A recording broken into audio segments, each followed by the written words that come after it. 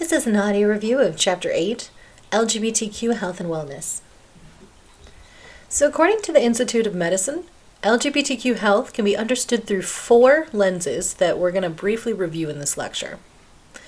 So the first is the minority stress model that's briefly touched upon also in Chapter 7 that argues that chronic stress that sexual and gender minorities routinely experience can contribute to physical and mental health problems.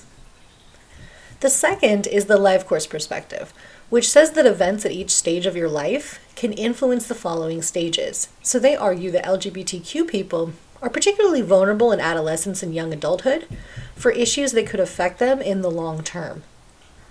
Third is the intersectionality perspective that says that an individual's multiple identities and the way they interact with each other can compromise a person's health, so that gender and sexual identity may be complicated by racial or ethnic minority status, by disability, by age, or other factors that can then result in more negative health outcomes.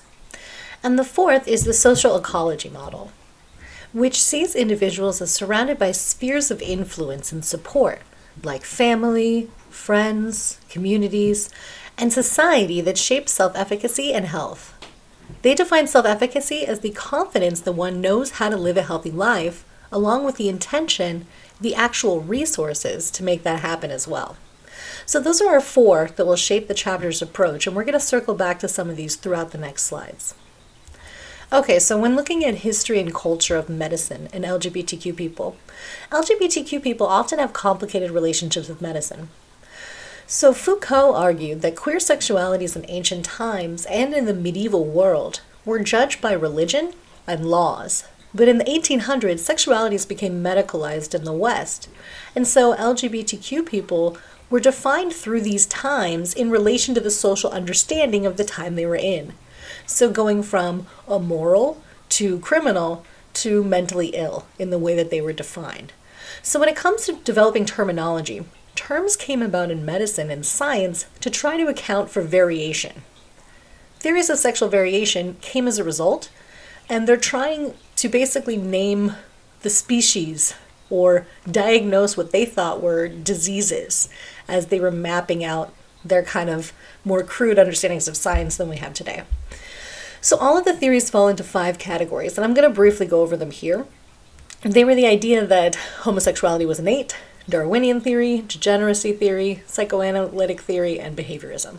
So the first, that homosexuality was innate, according to Foucault, this was the assumption that comes from Greco-Roman antiquity and had been the case for many generations. While, Darwin in his theories were felt in the 19th century when ideas about genetics advanced and led to what was called third sex theory. So this is a little tangent, but still relevant. So Ulrich and Hirschfeld tied this term they coined, right, third sex theory, back to ancient times, specifically to Plato's Symposium, where an old myth was used to understand what's called the 3 primordial sexes. So this idea of male-male, female-male, and female-female. So according to the myth, humans are halves of ancestral people who belong to these 3 sexes, who Zeus punished by dividing them in 2. So erotic love was basically an attempt of the halves to recover their nature by reuniting with their lost halves. So this accounted for men who desired men who desired women, women who desired men, and women who desired women. So important to Ulrich and Hirschfeld was that the sexual distribution was egalitarian. It did not see same-sex desire as bad or different. It was seen as different, but not lower on a social hierarchy. So Ulrich used the term third sex to describe himself when he came out as a homosexual to his sister. So again, that was a tangent, but maybe you learned something, maybe not. Okay, moving on. So Darwinian theory was all about evolution. And similar to what we talk about in my criminological course in regard to various racial and ethnic groups, right? And the poor and all these, basically marginalized groups. This also applied these theories to LGBTQ community, right? Which basically all of the minority groups in society were just seen as evolutionary throwbacks or like less evolved. So this was connected to colonization so firmly, right? It was considered primitive to not hold European sexual mores. So when they colonized and they objected to those who had differing sexual practices or ideas or races, right? And again, this is closely intertwined with eugenics, which also is a complicated topic to explore, but the best way to explore eugenics, I feel like, is baby Hitler. I'm sure you've heard that. I'm sure you've heard people say if they had a time machine, they go back, they kill baby Hitler. Not toddler, not adolescent Hitler, baby Hitler, which is weird, but anyway. As much as a sick madman he was, killing him would not attack the widespread Western belief in eugenics, which was considered a science at the time, which shows how prejudice and discrimination make their way into science and medicine.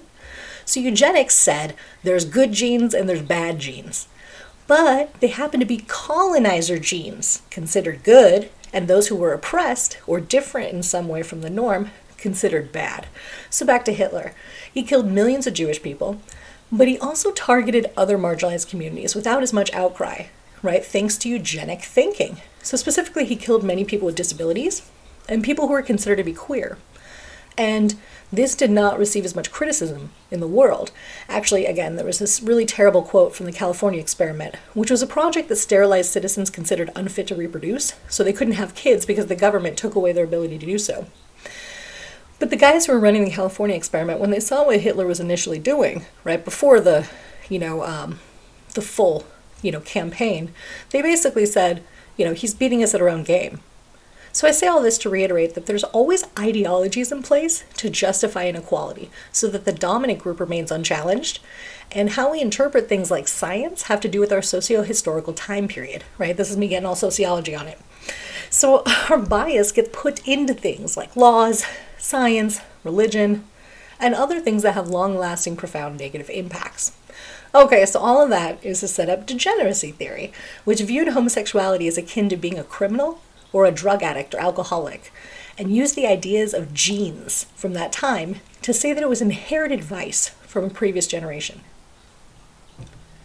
Psychoanalytical theory was led by Freud, which had some interesting ideas and some other ideas which have been more related to his large quantities of cocaine that he consumed, but that's my bias popping in. So, as you read in the other book for this class, Queer: A Graphic History, Freud was a huge influence on sexology and introduced the idea that sexuality is something that develops rather than being present since birth. But he did see some sexual attractions as less healthy or less mature than others. And the last one here is behaviorism, which has said that sexual orientation is learned behavior, so it can be unlearned with rewards and punishments to reprogram someone's sexual behavior, which became the basis of an incredibly harmful gay conversion therapy, which is an attempt to change someone's sexual orientation or gender identity or gender expression, which more than not being effective at all in actually changing people's desire, the goal was to change behavior. But what it really did was cause a lot of harm, such as causing higher depression, higher drug use, and being 8 times more likely to attempt suicide. It taught people to hide who they were and internalize homophobia. Some of these camps were run by religious communities.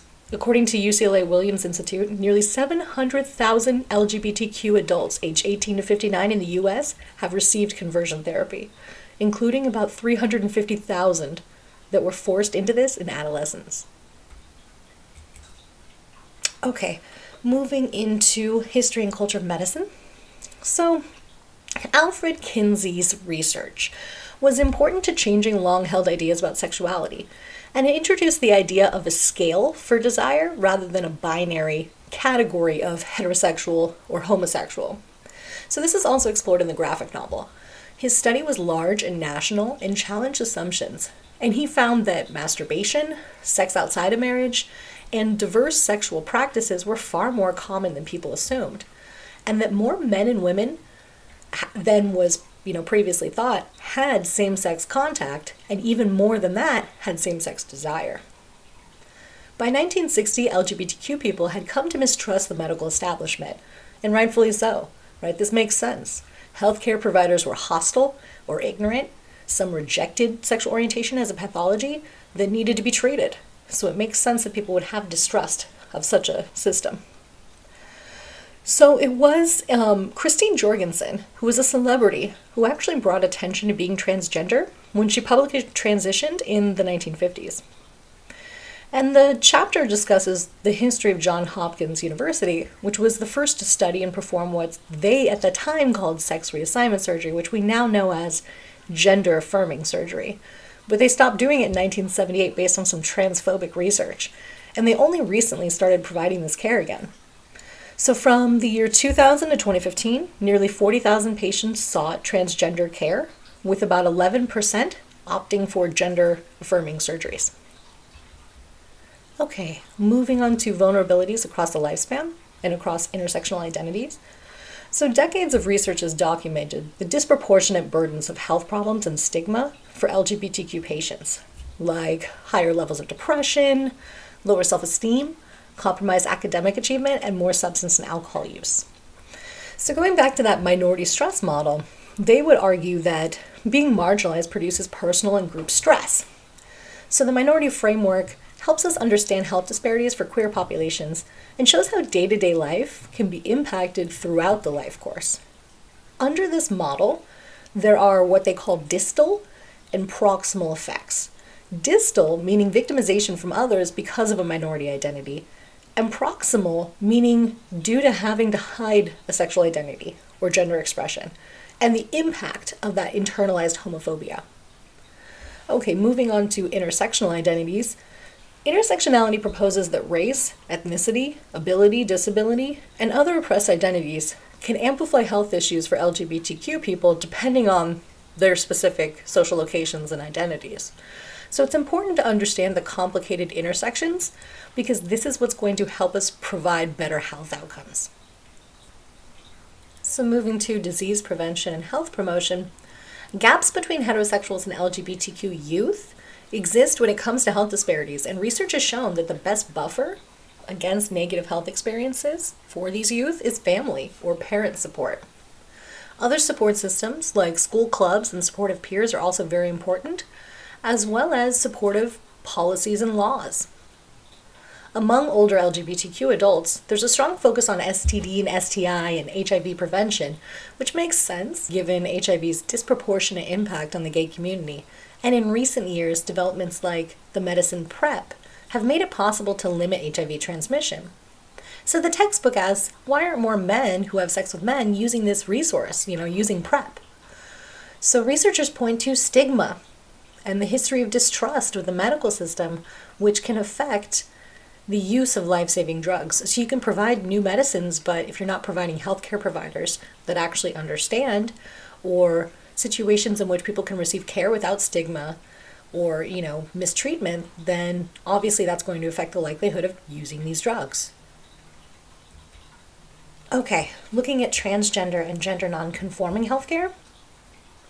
Transgender and gender non-conforming people face barriers like mistreatment by providers discomfort or inexperience, and a lack of adequate insurance to cover healthcare needs. So when looking at epidemiology, estimates are about 0.6% or about 1.4 million Americans are transgender. But getting an accurate idea is hard, especially due to being marginalized from the institution of medicine itself. Also, cultural differences in different societies shape behavioral expressions or even interpretations of gender identities, which of course masks dysphoria or might not even be dysphoria depending on the cultural context.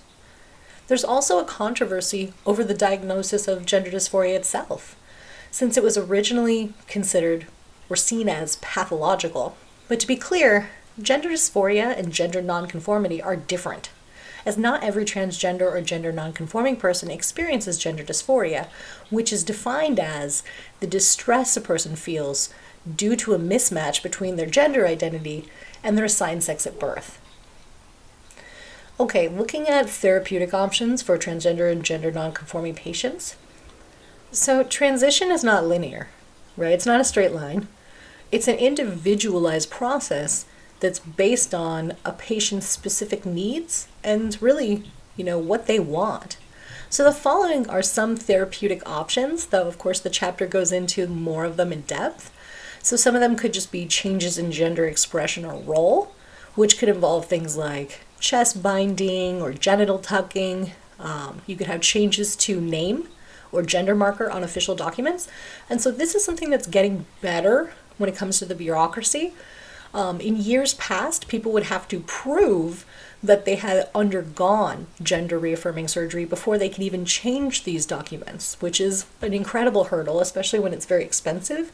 And a lot of people don't have the health coverage needed, or their health insurance does not cover gender reaffirming surgeries.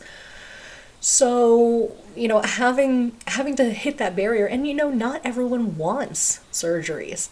So using that as a limitation to be able to get official documents such as, a social security card or a driver's license with your actual gender and name on it. Things that heterosexuals and gender conforming people take for granted, right? As just, yep, that's something you can get. That can become a really big problem to navigating the world because we always need these documents. Another therapeutic option could be psychotherapy that investigates the construction of gender and just basically, trying to unpack all of the negativity experienced in the past before going through the transition. Because it can be a lot to unpack a life's worth of all of that kind of, stigma and mistreatment. Also, some other therapeutic options are gender-affirming hormone therapy, which we'll talk about in a second, or surgeries, which could alter primary or secondary sex characteristics.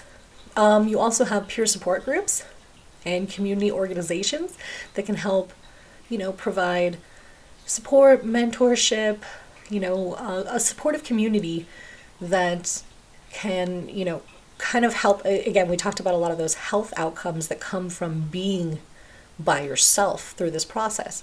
Having people that support you really helps mitigate a lot of the negativity that can come with being more visibly out, which again can kind of cause more visibility. And with that visibility comes a bit more vulnerability, as hateful, bigoted people often target transgender communities. So being visible can be dangerous in some ways, but having peer support, having community organizations can really help kind of create a space that is more comfortable and more safe for people to navigate within. Also, this could involve speech therapy, voice therapy, right, as another therapeutic option, or just hair removal.